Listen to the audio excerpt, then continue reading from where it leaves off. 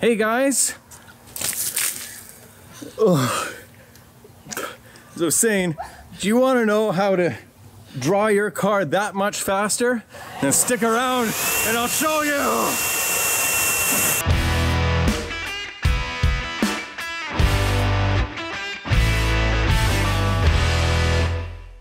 Hey guys, welcome back to the channel. We got mail, and a huge shout out to RIDGID for sending us the 18-volt brushless leaf blower. Let's open up and take a look. Ooh. For what you're gonna get at the end of the day for this small box, not bad. So let's take it piece by piece.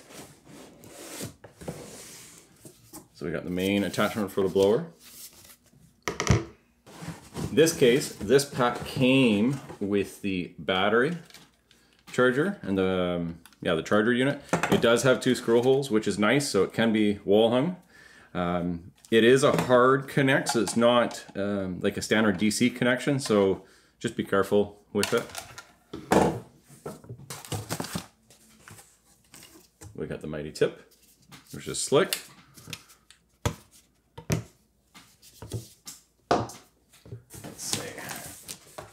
We got tons of instructions. We got our battery instructions. We got the operator's manual and our registration warranty. This is actually really critical, guys. Definitely with your receipt, register it. They do offer free parts, lifetime, service for life, etc. So definitely take advantage of it. I think it's 60 days, so I'll confirm that later. And of course the leaf blower manual as well. And then of course a beautiful brochure of their whole product line.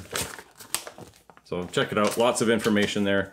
And if you're already part of the RIDGID family, again, batteries will interconnect between each other, which is, you know, key to the assembly line here.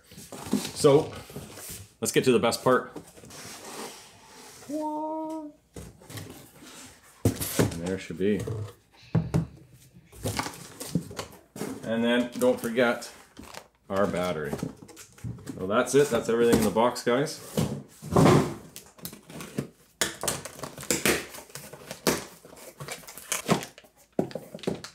So comparing the two, the battery is almost as heavy as the unit. So just gives you guys an idea of general weight. There we go. With the battery themselves, they do have an indicator, and if I click it, yeah, you can see I'm dead from the factory, which is fine. So I will charge this up and then we'll try out the unit and go from there. In the meantime, let's just assemble. There we go. And then our final tip. And that's it. Pretty slick. The other side, there is the turbo button, which we'll investigate. Quick overall. Actually really decent in weight. And again, if we were to take the battery,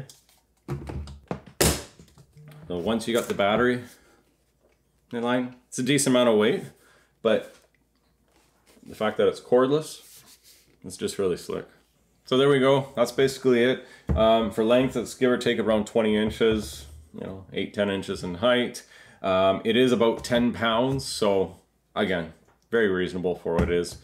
But enough about that, let's go check it outside and take a look.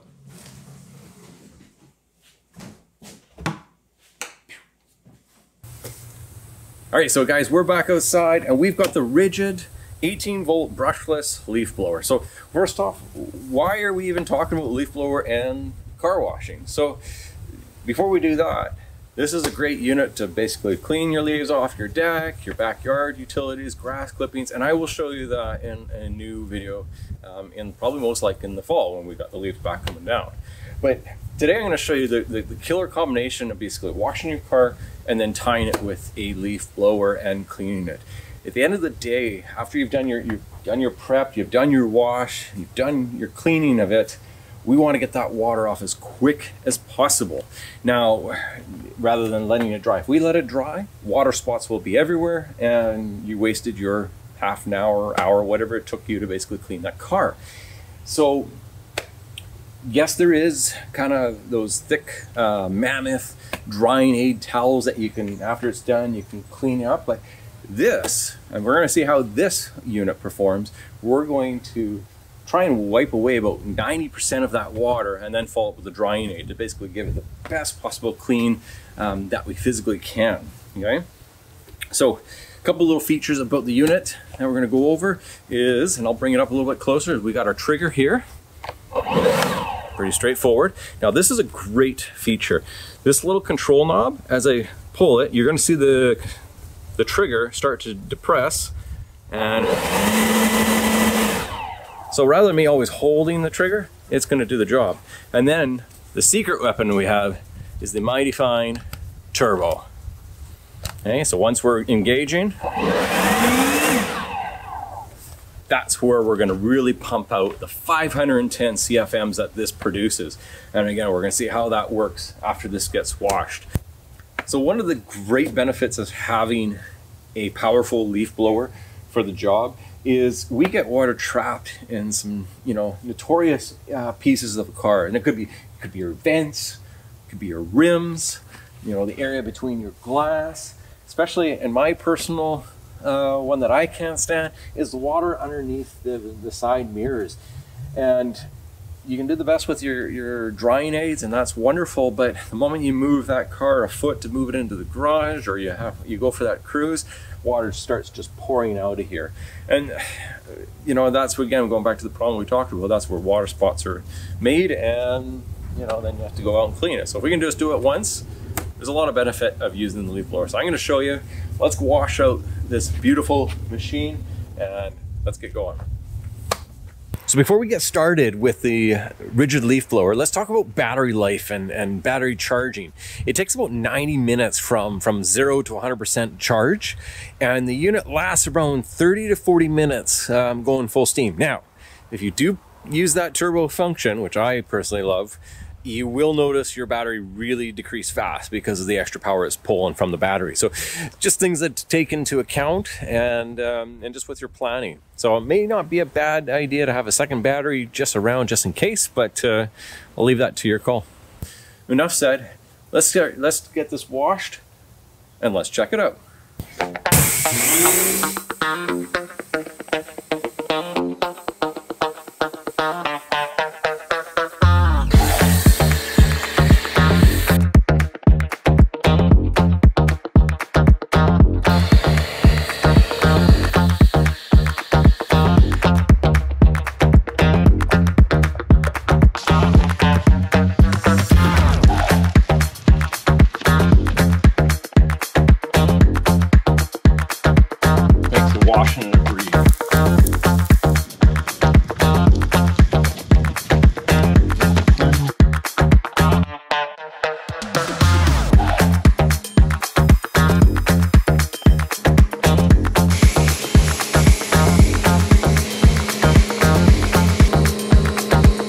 So we just rinsed it. Let's try it and see how it is. So like I said, I'm gonna fire it up here. Right in there. And here's the turbo.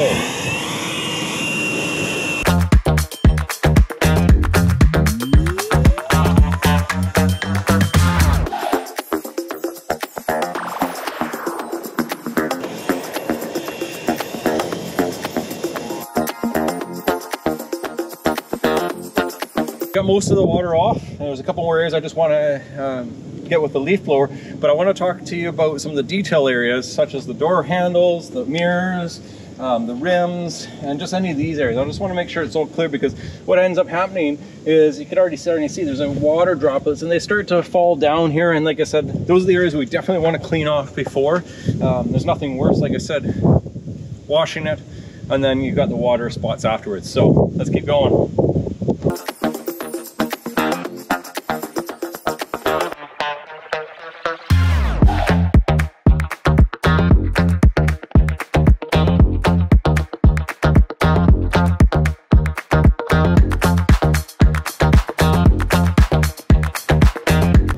leaf blower, like I said, it knocked off about probably 90–95% of the water, and then I just take my thick drying aid towel and just bring it out where the spots where, like I said, I didn't capture the leaf blower. But like I said, it does a phenomenal job. The less touching I have to do with this, the better. And just that, you know, preventative, you know, scratches or wears or anything along with that line.